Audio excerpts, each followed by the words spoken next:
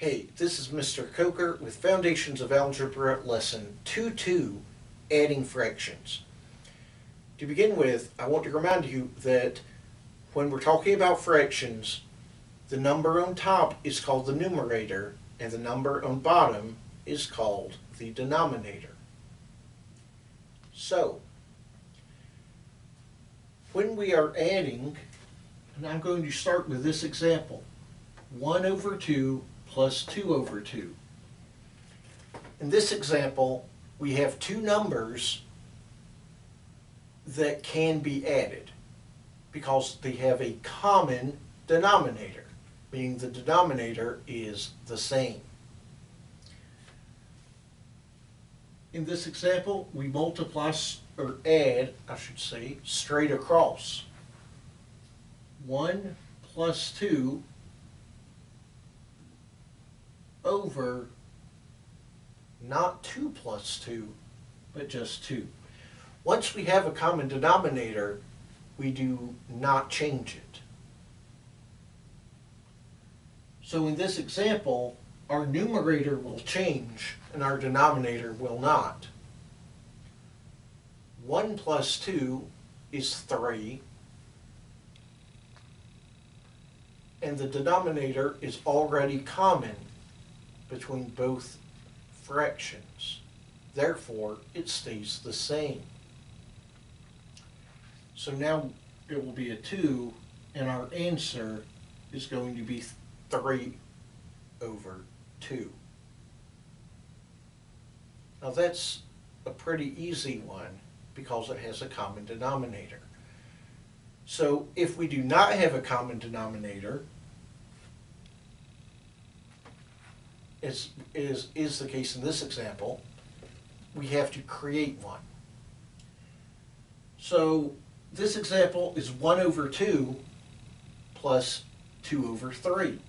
We have a denominator of 2, and we also have a denominator of 3. They're being added together.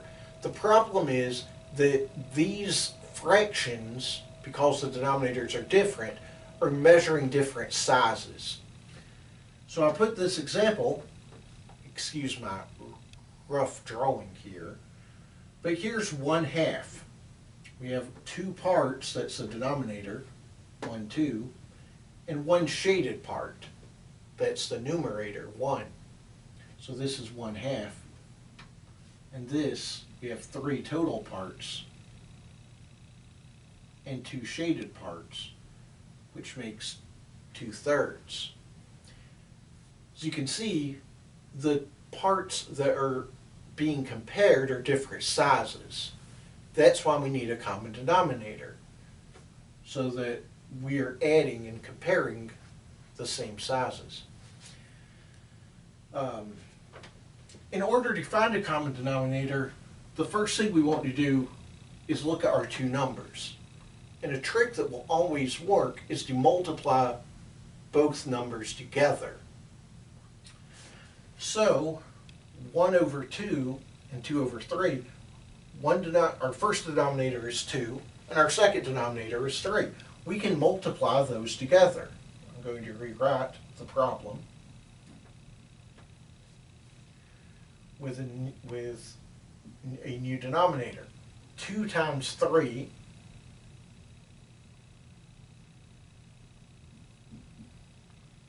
I'm going to put under both as both denominators. We'll simplify that in a moment.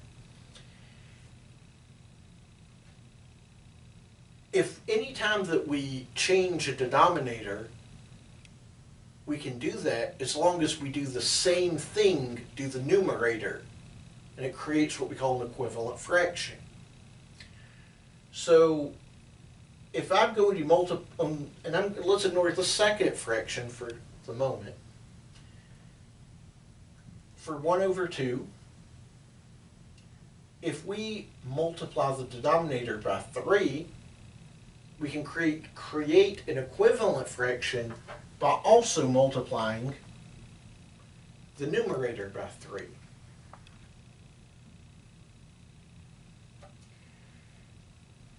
And now let's ignore the first fraction. So go one fraction at a time.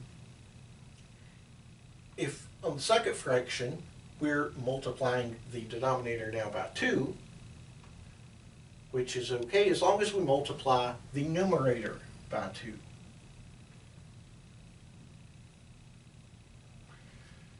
So to create our common denominator, we are multiplying the two denominators together, and then for each fraction we're doing the same thing to the numerator that we did to the denominator. So I'm going to rewrite this problem. Simplified, 1 times 3 is 3, 2 times 3 is 6, 2 times 2 is 4, and 2 times 3, of course, is still 6.